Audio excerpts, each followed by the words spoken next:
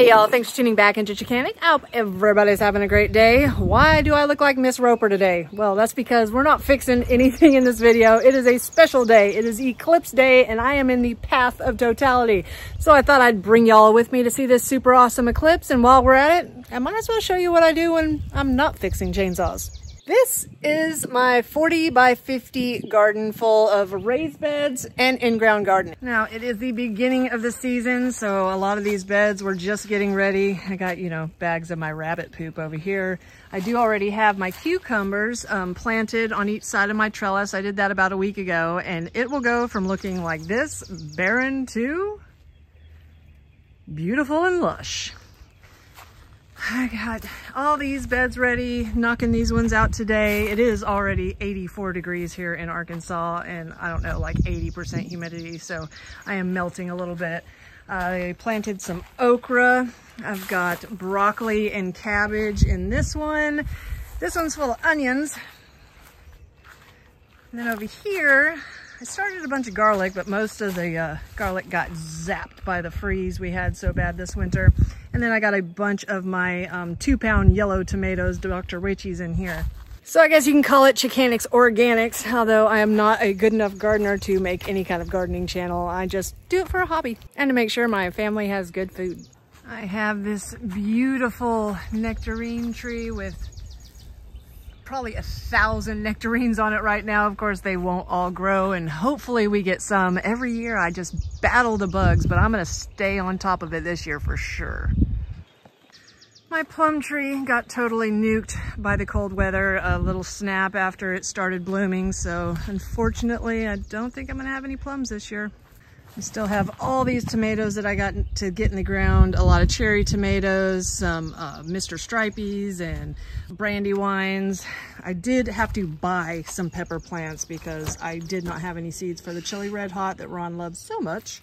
Super excited because like 4 years ago we planted these apple trees. We have 4 different kinds, and this is our first year to have a bunch of little baby apples.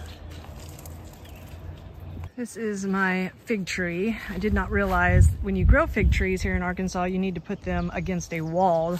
So every year this thing dies back to nothing and has to come back. But as you can see here, it's making its little comeback. It's got some little tiny foliage on it. And before long, this whole thing will be completely full of leaves and giving me like golf ball size figs. So I still have tons of plant starts that I started from seeds that I haven't gotten in the ground yet, and those will go in as soon as I get the beds done, but I also do a bunch of ornamental stuff. I have my bed of banana trees that, although it looks pretty barren right now, in about 2 months, it's gonna look like this. You can grow banana trees in Arkansas, but you can't ever get bananas because they die every year because it gets too cold here. Been working on this corner this week, getting it all weeded and pretty again. Need some flowers still, but that's my beautiful Japanese maple. One of my favorite trees in the yard. I still got strawberries to plant. These are actually cloned figs off that tree I just showed you.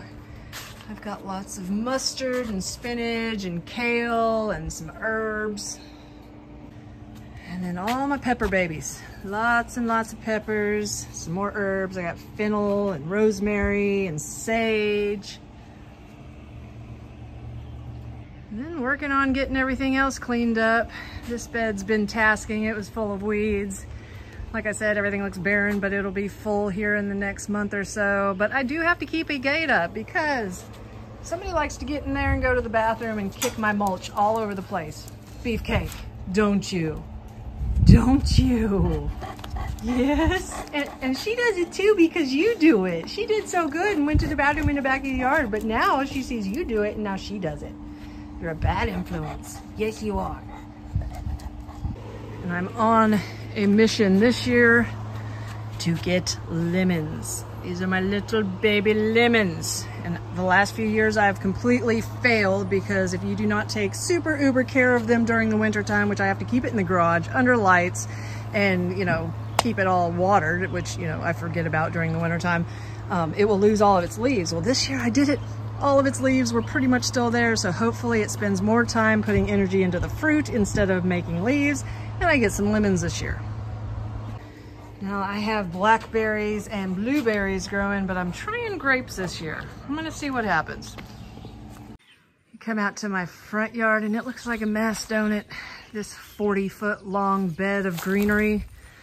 And you would think you just need to pull all that out and start fresh. Well, there's a bunch of mulch under there, but I have some invasive growing plants that, you know what? I'm keeping. Because these, even though they're pokey as all get out, I tried to get rid of. And so I grew some mint. And what will mint do? It'll take over the entire world. What are you doing? There's Khajiit. What are you doing, babies? Really? You're so mouthy. So to find out, now that I have a 40-foot long bed of delicious smelling mint, I finally went ahead and let the pokey ones grow. And what happened? I grew fruit, okay? It's blackberries. So I have an entire 40-foot bed full of blackberries and mint. So I'm keeping it. I'm just gonna let it grow. So you can see the shade's looking different. The eclipse is happening right now. Let's go check it out. So yeah, I'm finding out that my phone does not want to focus in on this eclipse. So let me see if I can try again though. See if I can zoom in. A little bit. It's doing a little bit. Oh yeah. Let's check this out. Oh, we're about a third of the way there now. Try to get a little bit more of this sun. Let's see, can we see it anymore? Yeah, you can tell a little bit. So it is about 1:15 right now. We're supposed to have a full eclipse at 1:49, right? 1:49? 150. I think maximum is like 151. So we're getting there. So we're munching on some kettle corn because Ron figured out how to make it really easy, and we didn't know it was so easy. We always waited till the fair. And it's slightly delicious, isn't it? Yeah. It's 1:20 now, and it's a lot further. All right. Oh, there's just too much glare with this phone. That was 300 years. That's how like it goes, right? Once 300 something. Well, Getting there. 6 years ago? No. this is part. We had it. Wow. That was freaking awesome. We need to be looking as it turns different. Yeah. Oh, 3 minutes. getting there, getting there. 3 minutes, Mom.